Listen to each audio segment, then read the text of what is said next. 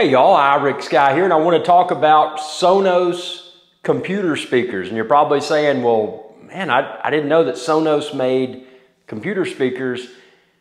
I'm going to explain it within this video step by step. So I use Sonos for all my TVs. I've got the Sonos Arc and the Sonos Beam and Sonos Subs.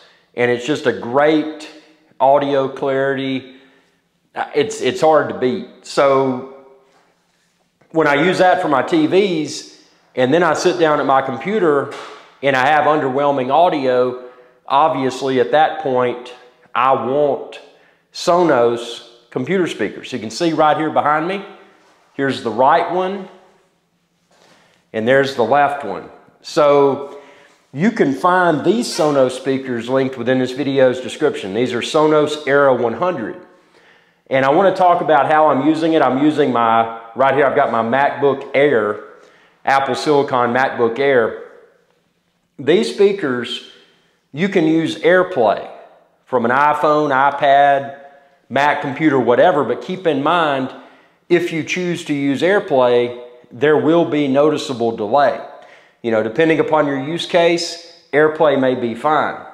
The value add of these speakers, these Era 100 speakers, is that they have integrated Bluetooth. And not only is it Bluetooth, but it's Bluetooth 5.0, Bluetooth 5.0. And I've heard rumors that with a future firmware update, it may even possibly become an even more current Bluetooth standard. But again, that's just speculation. But the Bluetooth 5.0, so the way I do it, I paired my first Sonos Era 100 using Bluetooth to my Mac computer. Then after I paired it using Bluetooth, then I connected my second Sonos Era 100, and then I created within the Sonos app, and it is worth mentioning, these have to be connected to your Wi-Fi. But within the Sonos app, I then created a stereo pair, and after creating the stereo pair, and this surprised me, the right speaker and the left speaker in the stereo pair both function, but guess what? They function using Bluetooth. So using that original Bluetooth connection that I established to my right Sonos Era speaker, when I connected the left channel Sonos speaker, and then paired it as a stereo pair within the Sonos app, now with my Bluetooth connection that remained, not only do I get the right channel, but I get the left channel, and that's all Bluetooth. So optionally, you can connect, you've got to buy the Sonos branded adapter, and I've linked it within this video's description. Optionally, rather, you can choose to connect a 3.5 millimeter audio cable using the Sonos connector that you've got to purchase for that. But if you do that, you could have a physical audio cable running from the back of one of your two Sonos speakers into your, in my case, Mac laptop's headphone jack. Now, my thoughts are, because this Bluetooth 5.0 is so good, and you can see right here, I'm in Final Cut Pro 10, one of the complaints has been, oh man, there's extreme audio delay. So with that being said, and with one of my primary ventures being this channel, iRick Sky's Adventure channel where you're watching this video, one of my primary ventures being editing videos, it's safe to say I spend a tremendous amount of time within Final Cut Pro 10. So using these speakers, especially when I'm doing a face on video segment, if there is a delay, which I'm sure technically there is, what is it, possibly 20 milliseconds or something,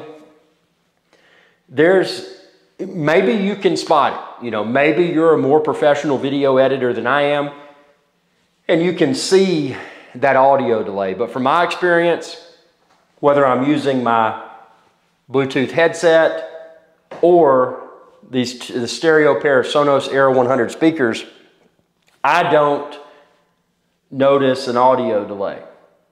But I'm sure it's there on paper. I'm sure there is an audio delay there. But whether I'm editing in Final Cut Pro 10, whether I pull up a streaming app like Paramount Plus or Amazon Prime Video, whatever I'm doing, everything is completely watchable, and I'm not noticing that delay. I think the point of confusion a lot of people assume that if you're pairing these Sonos Era 100s with a computer, that you've got to use AirPlay.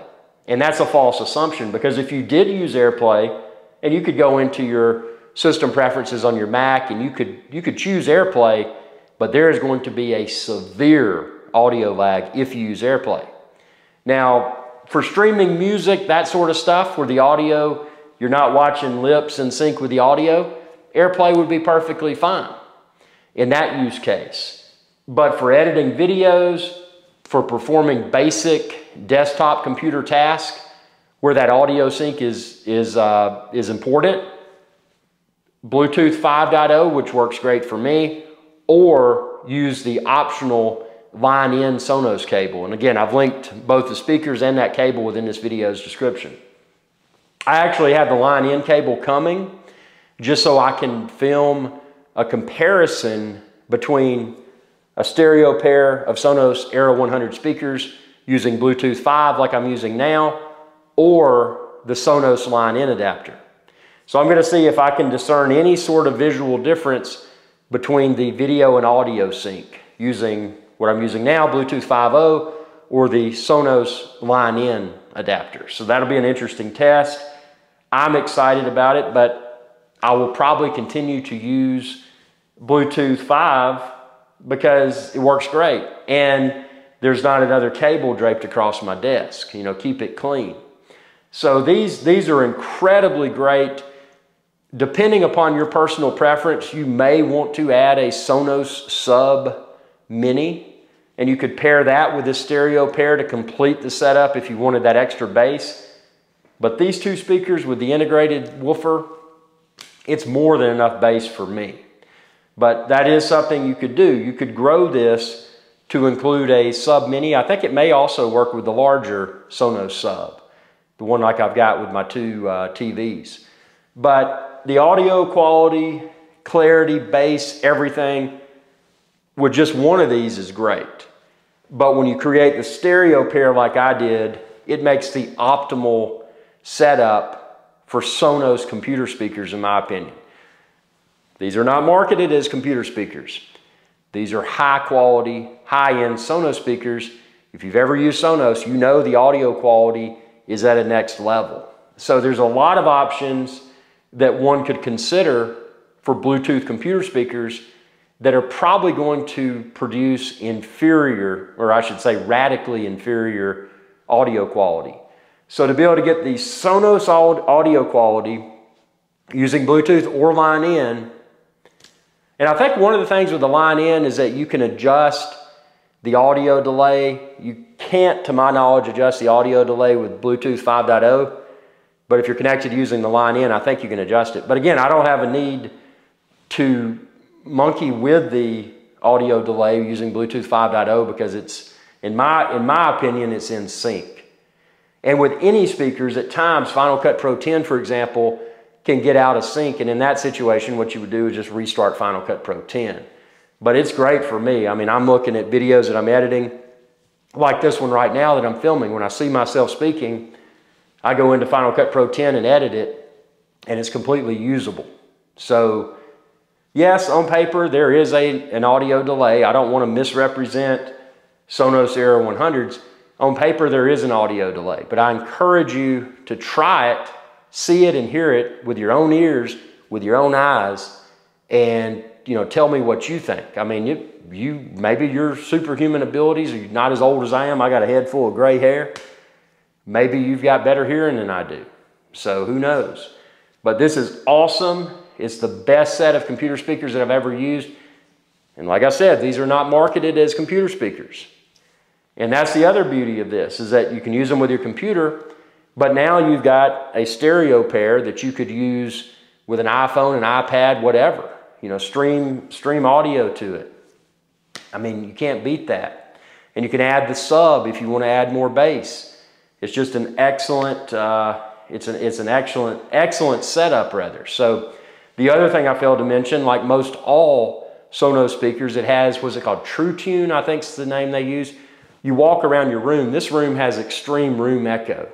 And I'm using a lavalier, not lavalier, but just a wireless mic. So you may not be hearing the room echo as bad as it is.